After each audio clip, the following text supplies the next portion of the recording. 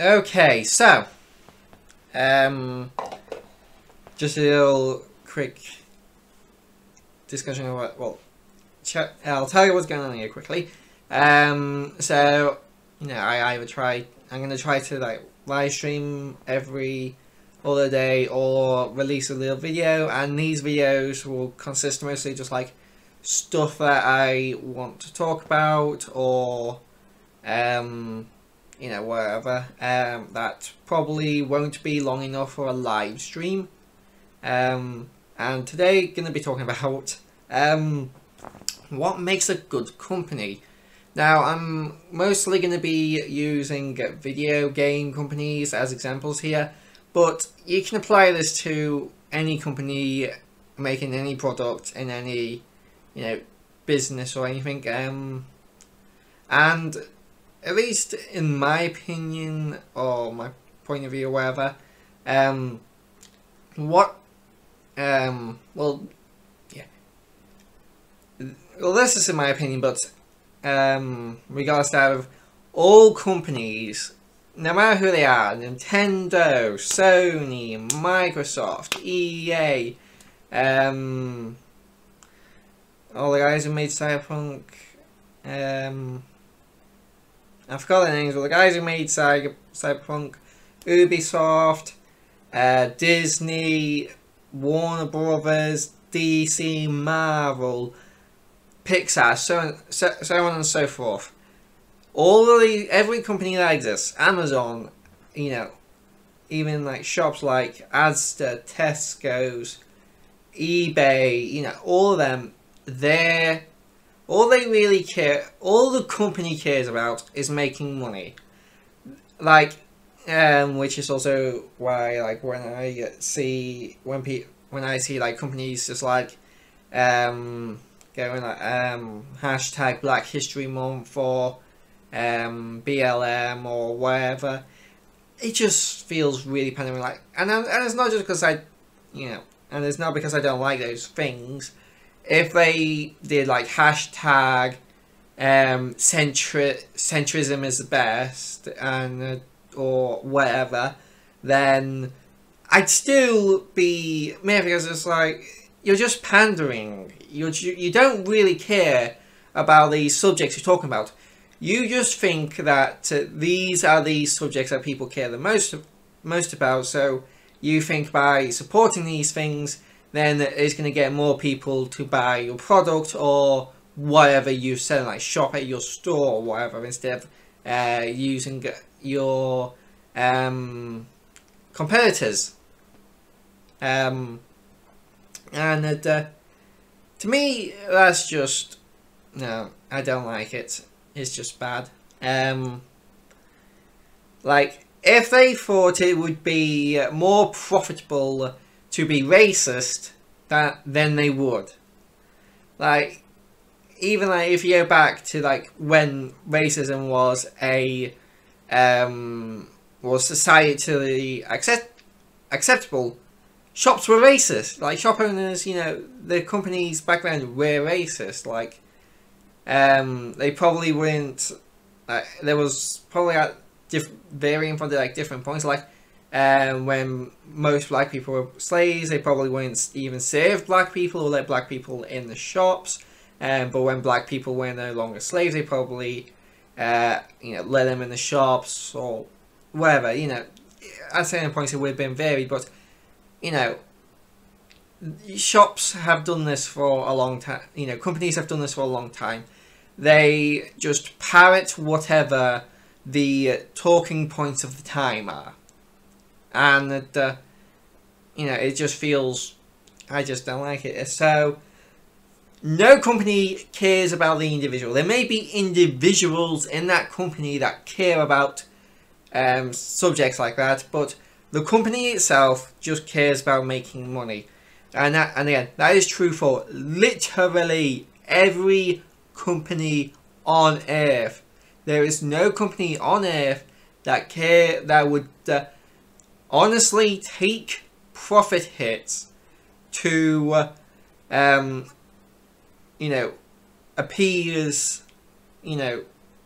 people, unless they legitimately thought that in the long run it was going to make them more money than the initial hit. So like when I can't remember the name, but there was that comedian guy, and then like a series of his got put on Netflix, but he wasn't getting paid for it, so Netflix pulled it down. Now, if Netflix wouldn't have made any profit from that, I doubt they would have done it, because again, they're a company, their goal is to make money, but they have a pre-existing relationship with that comedian, and in the past he has made them money. So by not removing them, that would have created a he would have been pissed at that. So by removing it, he now has a more positive relationship with Netflix, meaning that he could then go on to make Netflix even more money than what that series had done. And not only that, but some people may have cancelled their Netflix subscriptions because it was on there, so then they would have also taken an initial hit as well. So in the long run, it was more profitable for Netflix to do that. So it's that kind of stuff. You hear stuff, but now that we've established that all companies care about is making money, and that everything they do has the explicit end goal of making more money. Now you may be asking, so if all companies at the core are the same, how can you really say what are the good ones and what are the bad ones? But I would say that's fairly simple, and that how in my opinion I would judge whether a company is good or bad is by the means of how they make money. So take Bethesda Game Studios for example. To make money, they've lied and scammed their consumers, their customers. They lied and scammed them on multiple occasions, like with the nylon badge situation with pre-ordering Fallout 76, and it's stuff like that. You know, purposely screwing over your customers, or even like people who aren't your customers, like the environment. You know, just having a negative impact on people. You know, and things. You know, just screwing over people. You know, even like their own employees, just to like make an extra buck. You could say, and that I think that is how we should judge all companies, not just video games. You know, shopping companies, you know, movie companies. You know, any sort of company, we should judge how. You know, not by, oh, well, they put hashtag Black Lives Matters in their post, or hashtag, what's relevant now, hashtag Joe Biden's now president in the tweet, so they must show they're a good company. No. You judge by how they act all the time, not just on certain occasions. So Amazon, I wouldn't say Amazon is a bad company in general, just like I know they do like really push their employees to, you know, deliver the packages as fast as possible, and when that came out I wasn't really surprised, because yeah, like, there's so many items on Amazon that are next day delivery that it really wasn't a shock that, you know, that they really did that. And anybody who's just like, oh my god, I had no idea Amazon was treating their employees this way. I thought they just magicked the parcel to my front door. You know, they're clearly just like playing up their reactions for the camera. And again, this doesn't make what Amazon doing is good, but it doesn't make Amazon itself a bad company, because they again, while everything they do still has the end goal of making money, just like any other company, they do provide a service that people use and genuinely need, especially in this day and age when there's a pandemic and you need to, and that you need something, but it's, you know, not the best idea to go outside to a shop to get it, so you order off Amazon, and gets there quickly, and which makes it good for ordering emergency, you know, well, not emergency, but, you know, like you didn't realize you was low on X thing that you need, so you can just order off Amazon and get it next day. So it really does, you know, you just gotta balance the good with the bad. Amazon probably improves more lives than it negatively impacts. And while I do, you know, honestly have sympathy for the people who work at Amazon that have to work insane hours, or they get fired in, you know, like, I can't remember the entire story, but I know they were working insane hours.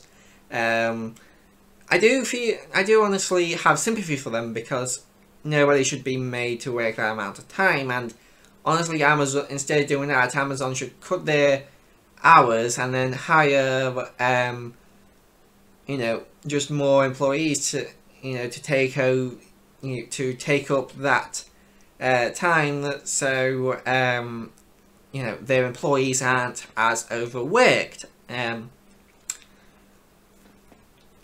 or something like that. I don't know. I'm not a businessman, but you know. And something I want to talk about quickly are two companies I want to talk about, because what I'm going to be talking about here, these two companies are very similar in what they do. That is Nintendo and Disney. Nintendo and Disney are similar in a couple of ways. They have, the first way is they've spent years carefully cultivating the idea that, or, you know, their reputation of being a family friend, of being family friendly, and you know, not being, you know, being family friendly, and being that those companies you can, you know, trust to just leave your kids with, to, you know, entertain them and everything. That's the first way, and I think both companies have done that. It's not like neither have had more non-child friendly titles. Like Nintendo's has had Metroid, which isn't, you know, exactly GTA, but it's, you know, shooting and sci-fi, and I wanted to call it Nintendo's most kid-friendly franchise. But anyway, and the Nintendo's had well, Nintendo's promoted some non-kid friendly stuff that they've promoted. I don't think they've promoted FNAF, mind you, that's mostly played by kids.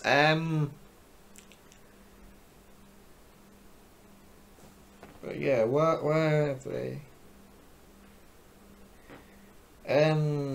Well, that Happy Game thing, like, apparently that's kind of like a mental art. I can't think of any, but I know they've promoted less kid-friendly stuff, and, you know, and more recently with the Switch, they've gone out of their way to get more more video games that are more orientated towards an older audience. And Disney has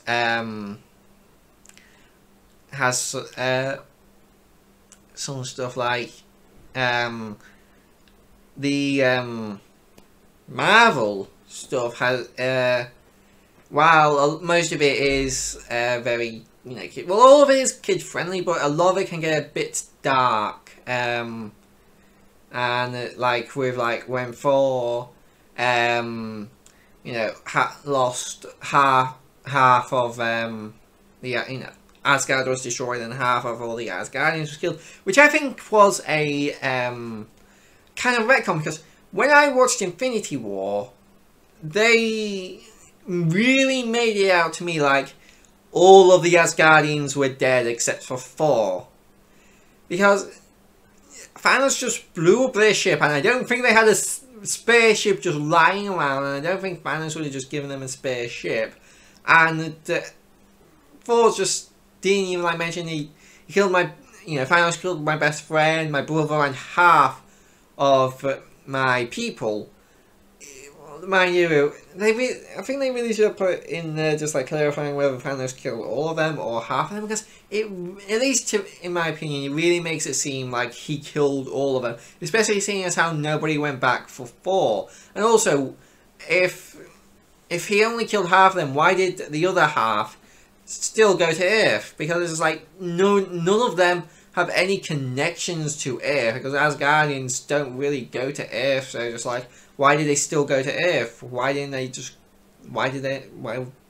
somewhere? It's just a bit confusing. And again, I honestly think that in Infinity War they intended for all the Asgardians to be dead. But anyway, so in Infinity War, half of his people were killed. And he went into like a bit of a self-destructive spiral, and then when he fails to kill Thanos, and then he wipes half of life off, out of reality, then he goes into an even bigger self-destructive, depressed spiral, getting fat and just being generally depressed, which I actually quite like, because it is realistic. Like, if if all of that shit happened to you on the same day, pretty much, then you would probably go into a depressed spiral. I've completely forgotten where my rant, what I was talking about. Yeah. Anyway, Disney has some like more depressing stuff as well, and they both of them are kid friendly with a bit of an edge, basically. And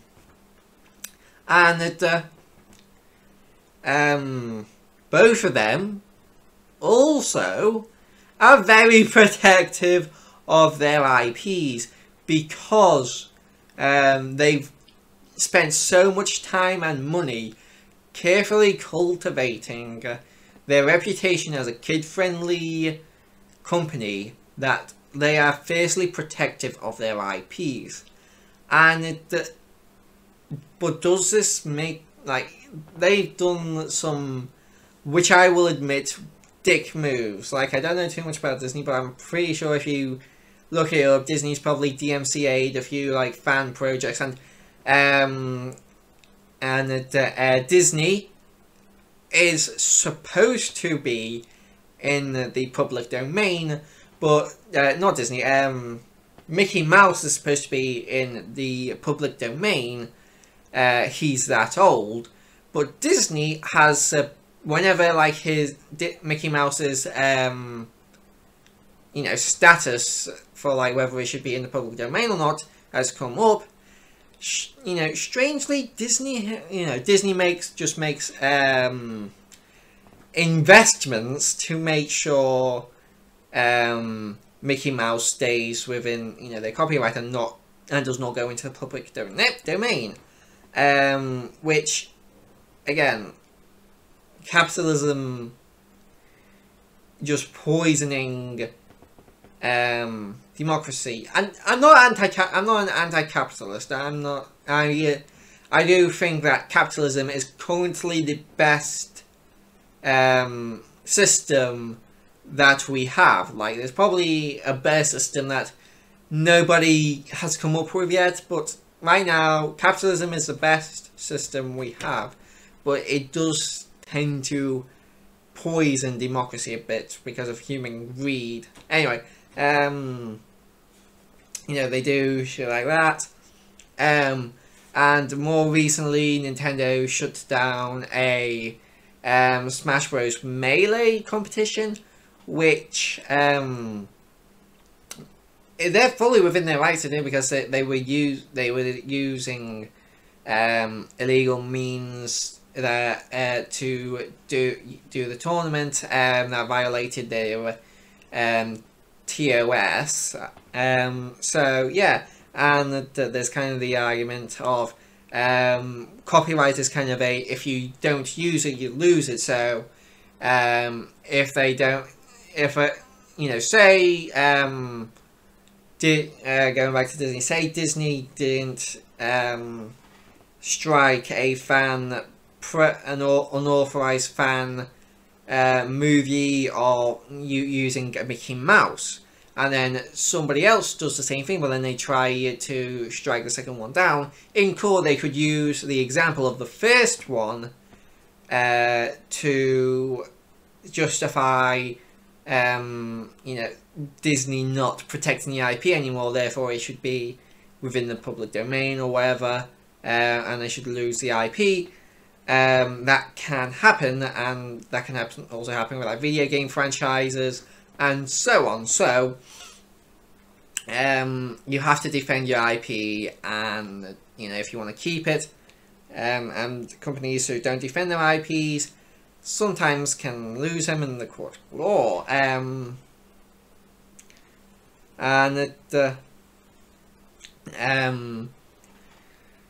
Nintendo obviously is very protective, like they've stricken down fan games and stuff like that. Now, here's a really big question: is that are they bad? Like, obviously it's a bad thing, because fan games that people have put a lot of time into and that have a lot of creativity and imagination are just gone. But again, you have to ask the question: does this make Nintendo bad? Because a bad action doesn't inherently make the person who does it bad, because they may have reasoning to do that bad thing. So say I killed somebody, that would be seen as a bad thing. But what if I killed that person to save an innocent person, because they were going to kill an innocent person and there's no other way to stop them? So it's just like layers. It's like, yes, they basically killed these projects, but they killed them because of copyright law, and the whole, if you don't use it you can lose it in the court of law. So if they didn't do this, and they might have lost the Pokemon IP, which could then mean that loads of like half-baked Pokemon clones could come out and be massive scams. So there's like scams. So like on the mobiles, they could legitimately just make a game using the official Pokemon characters and Pokemon, and then it would just be like one massive like scam basically, or something. And then the IP is basically winning, because you just have half-baked and half-assed scam knockoff Pokemon games coming out. Well, not even knockoff Pokemon games, but so it's just kind of, you have to look at the ramifications of both actions. The ramifications of them pulling them down is that now that project is dead, and a lot of creativity and time has gone to waste. And the ramifications of them not doing it could be them losing the IP, and then that IP being used and abused by every scammer out there, and everyone who doesn't really care about Pokemon but knows that it can make them a lot of money to make a half-assed Pokemon game. So it's just kind of like that's more of a morally grey area, and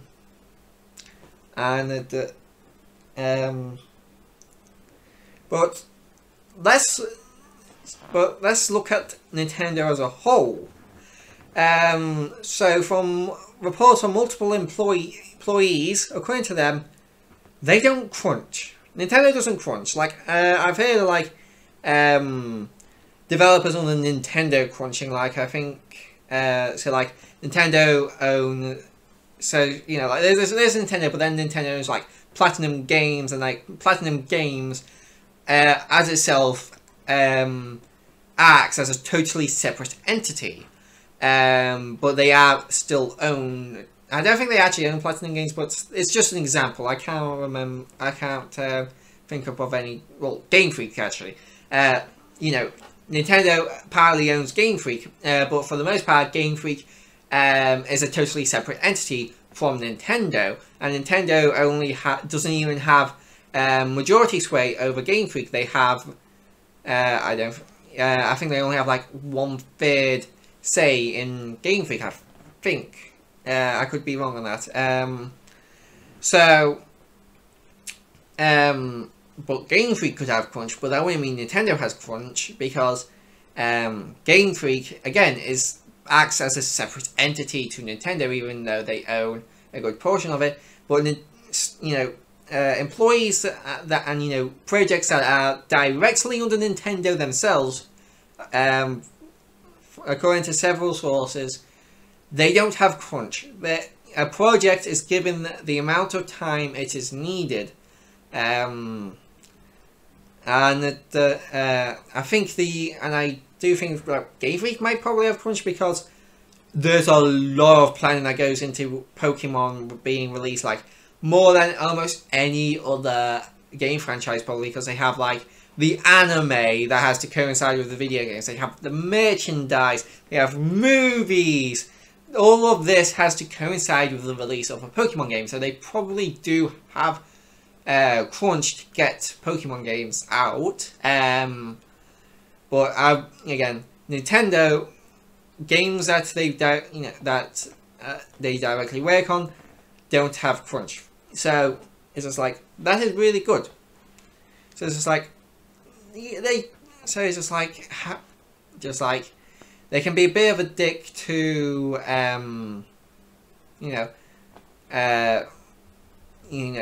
fan games and just stuff like that, to protect their IP. But again, they have good reasons for doing that, and they also don't have crunch, so that's more good than bad. So there's no denying that Nintendo is a good company. Even if you don't agree with how they go about enforcing their IPs. Like, in my opinion, what they should do with the IPs is, like, if someone makes a fan Pokemon game and it's a good fan Pokemon game, they can still strike it down. Like, I don't really care, like, that, that's the thing, but what I think they should do is hire the people who make these games to make an official one, like what Sega did with Sonic. Sonic. What is it called? Sonic. I forgot it. That 2D Sonic game that recently came out. Well, not recently, but came out a while back. Sonic. Something I can't remember, but. Mind you, that even like, in my opinion, because they still released a 3D Sonic game around the same time, it felt a bit like them just like going, look, this is like a 2D Sonic game just like you love so much. Look how inferior it is to the latest 3D Sonic game. Like, but that could just be me just assuming the worst of a company.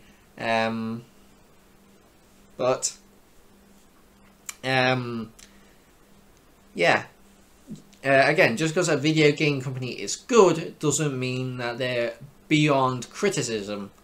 But then you have like Sony, who are even worse than Nintendo. Like, I don't know about their crunch. Like, I don't know if they have crunch, but Sony just dick over their fans way too much. Like, with Cyberpunk, the devs basically said that everybody's entitled to a refund, and that Sony's own policies say that everybody who bought Cyberpunk is entitled to a refund, and they are still denying refunds to people who own Cyberpunk. So yeah, they are purposefully screwing over their consumers for money, basically. And this isn't the first time they've screwed over their customers. Like, there was a whole thing with PlayStation. They basically struck that down for no reason, because it's not like they're even making money. It's not like they're even going to make any money out of doing this. They're just screwing over their fans. It's like, oh, you want custom faceplates for your PlayStation 5? Too bad. We're going to strike it down. Yeah. Because fuck you, even though we aren't selling our own faceplates for our own fucking system. We just don't want other people making money because we created a market which we are not taking advantage of. And you, our customers, get to suffer for it. Like, seriously. Out of the big three, Nintendo, Sony and Microsoft, Sony is by far the worst. Like, they are the most anti-consumer out of the three. Like, I'm not going to sit here and pretend that Nintendo is the most pro-consumer. I think that's probably Microsoft within all honesty. But Sony is just by far horrible to their customers. Sometimes.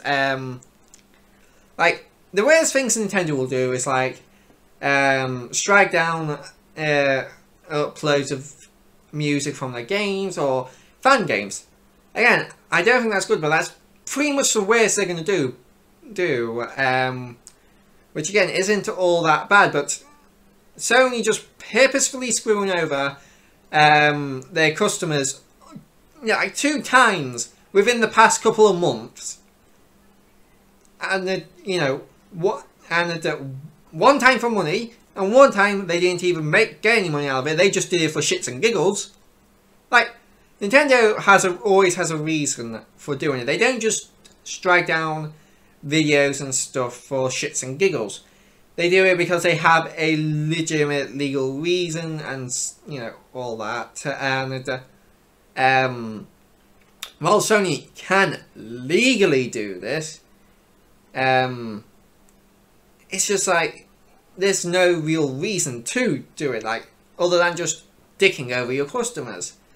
Now, if they had released custom faceplates for the PS5 on launch, just like pick up a PS5 and you can pick up a base white PS5, and if you want custom faceplates, you can get custom faceplates in these colours, and on like a Spider-Man Miles Morales one for $10 US, and people would probably buy them up in droves.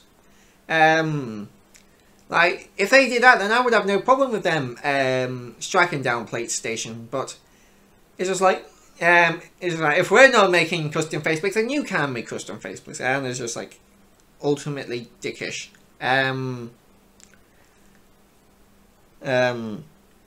But then talk about Microsoft. They may be the most consumer friendly out of the big three, but I will never forgive them for what they did to Rareware.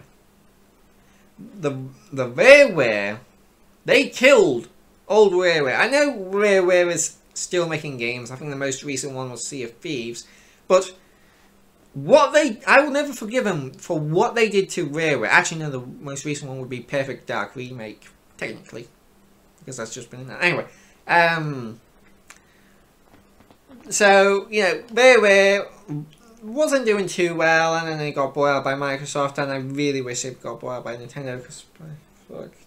And then they made very bad decisions. They made Rareware make Banjo-Kazooie Nuts and Bolts, and I honestly think they heavily pushed them to make a Banjo-Kazooie Nuts and Bolts and not Banjo 3E, because I can't confirm this, but it just really feels like it was.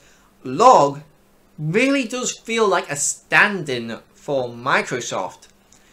Because think about it, Log comes in and basically takes away the classic like collectathon element and platform elements of the past games, and makes them drive cars.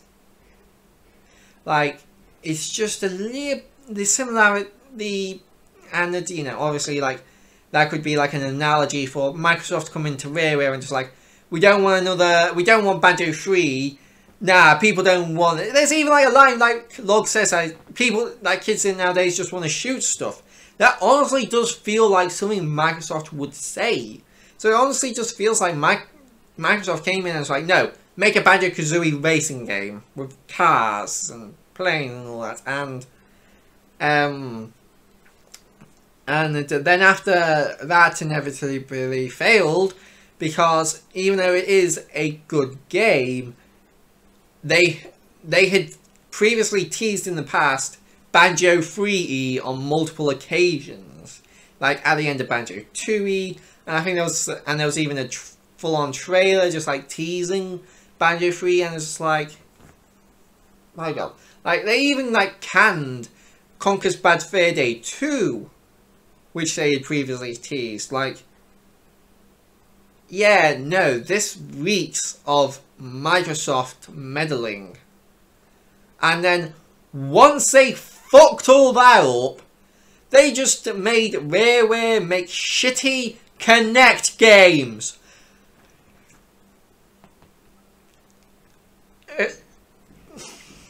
And if you don't know my history with Rareware, while I never beat Banjo-Kazooie as a child, it was my favourite Nintendo 64 game. And I must have played Mumbo's Mountain more times than I've had dinners. And it's just like, my god, they've made so many good games. I didn't play Banjo 2E until Rare Replay, which is the only good thing Microsoft did with Rareware, is make Rare Replay. And it's just like,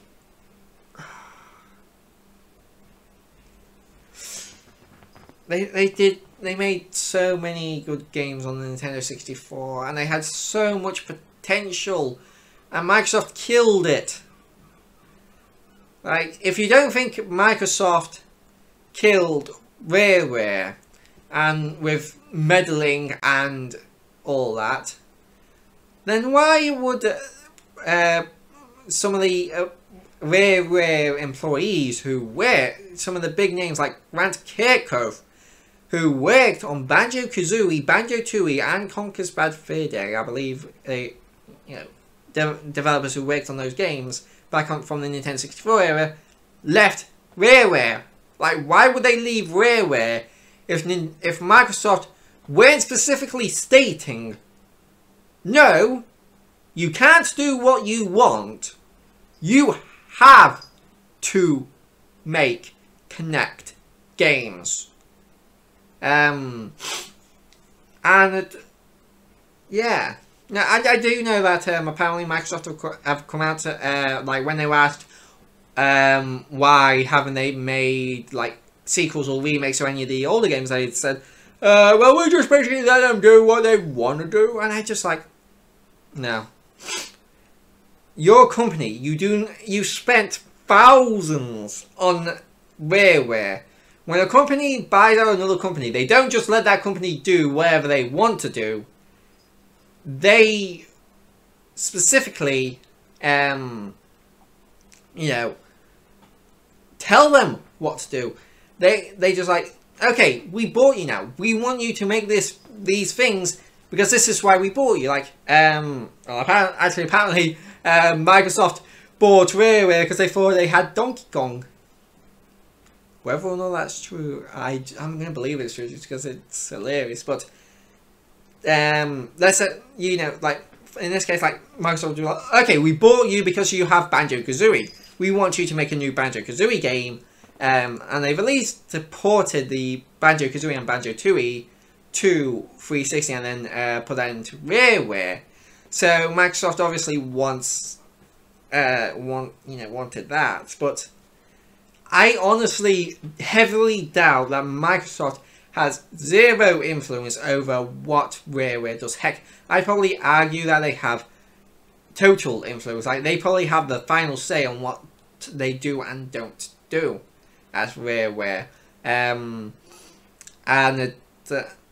that's probably why, I don't know, I can't confirm this, but it's probably why people, you know, some of the developers like like Grant Kirkhope went and made Playtonic Games because they couldn't make the games that they wanted. They probably, I don't know, they might have had an non-disclosure agreement when they left, basically saying that they can't, that they can, you know, that they get X amount of money on it, but they can't talk negatively about Rareware, or maybe they just don't want to talk about it or whatever. But it honestly just like makes me think, if Microsoft had no influence over Rareware and what they did, then why did they leave?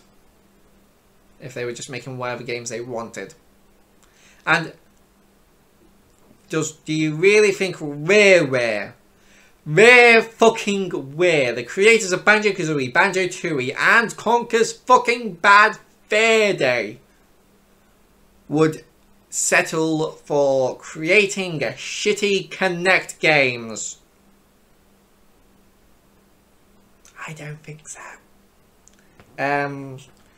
So I will never forgive Microsoft for fucking over Rareware. And you do also have that kind of thing that's like, how do they treat the, you know, companies they buy and all that? And I don't think them screwing over Rareware makes Microsoft a bad company, but it definitely lowers that. It definitely is just like a ball and chain for my opinion of them, because forever my opinion will be low on Microsoft for what they did to Rareware. The only thing that could make me like them a bit more is if they ported, or even HD remastered or ported Rare Replay to Nintendo Switch, or even just Banjo-Kazooie, Banjo-Tooie. We'll just put the Banjo Trilogy on there, just all in one package, Banjo Trilogy, like. And you get Kazooie, Tooie, and Nuts and Bolts, and it's like, again, I like Nuts and Bolts, but that would just be so good, and you know, that would honestly make me feel, you know, be like, okay, they may have dicked over Rareware, but at least they're actually now doing something with their IPs that I love. So yeah. Anyway. This is good. This is almost an hour long now, and I didn't think I'd be talking this long about it, but on this subject. So maybe this would have been better in a like live stream discussion. But I don't know. Anyway, I'm gonna end it off here. Tell me, what companies do you think are good and bad, and why? And you know, just comment down anything. Talking about anything that I've mentioned in this video here today, and I'll see you guys in the next video. Bye bye!